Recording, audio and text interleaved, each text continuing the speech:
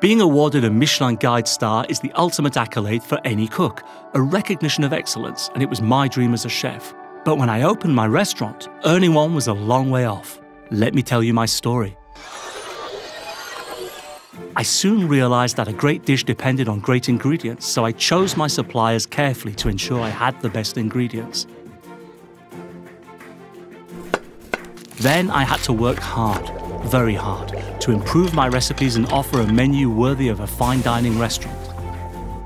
I needed to make certain dishes over and over again to master every technique and perfect each recipe. To achieve excellence, I also had to focus on the balance of flavors and taste at every step to fine-tune the seasoning. And because the tasting experience also involves our eyes, I wanted to enhance the look of my dishes and express my personality as a chef. As we progressed, we first managed to be selected by the Michelin Guide. That initial achievement motivated me to reach the next level.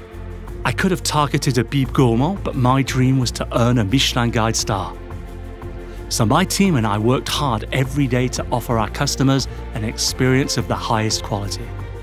Then, one day, my sous chef gave me the news after the service. We had done it.